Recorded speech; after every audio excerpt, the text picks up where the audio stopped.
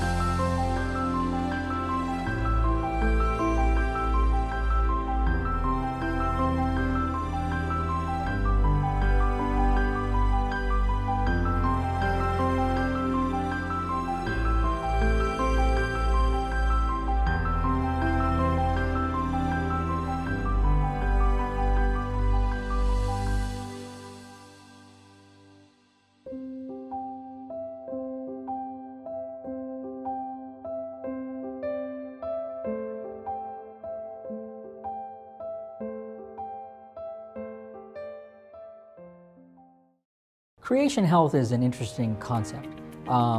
We graft it onto almost any part of the healthcare spectrum that you're in. If you're otherwise healthy, perhaps even young, those are tenets that would allow you to stay healthy and stay young, certainly at heart, but even physically be very, very healthy as you age.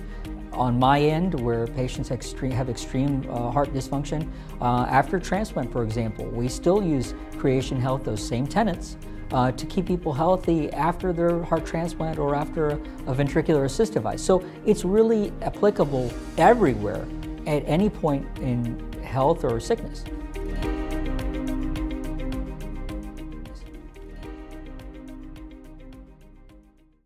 All right, church family, I'm sitting here with George and Reba Crawford, and I'm just going to ask them a couple of questions about who they are. They've been members here for a while. George and Reba, how long have you been here as a part of our church? So in October, it'll be 14 years since Reba and I moved our membership here at Apopka Church.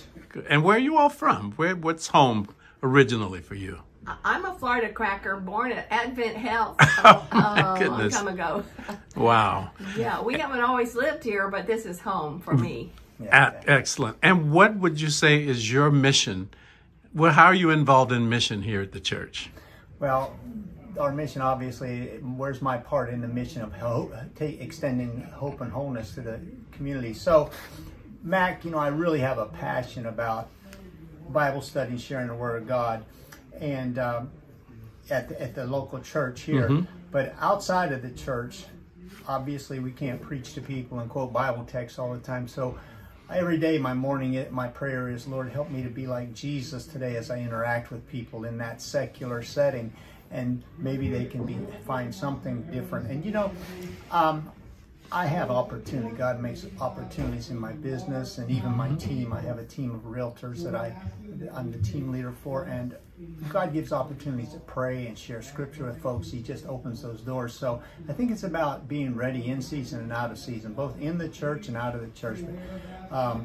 So I'm really passionate about evangelism, both personal and public evangelism. So that's where my heart is in mission, and helping the needy. And you've been doing it for quite a while too. So now, Reba, I know you're very much involved in our music ministry. What else is your passion? Well, that's my main thing, but I do help George with Sabbath school. Sometimes he's a Sabbath school teacher, and I just help him in as we are studying.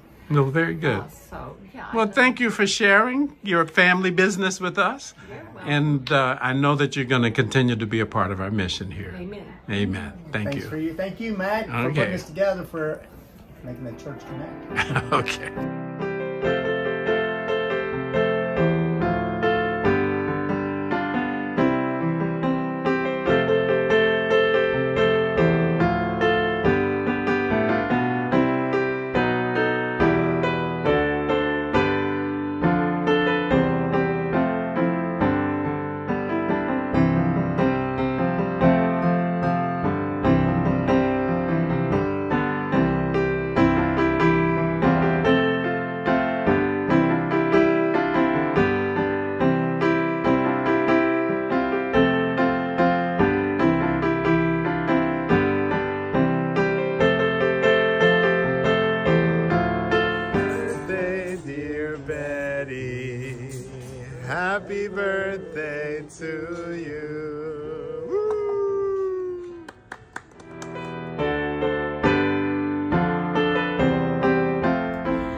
That's all the news for this week. If you want to read more, you can go on our online bulletin, and we pray that we will see you again next week. Have a blessed Sabbath.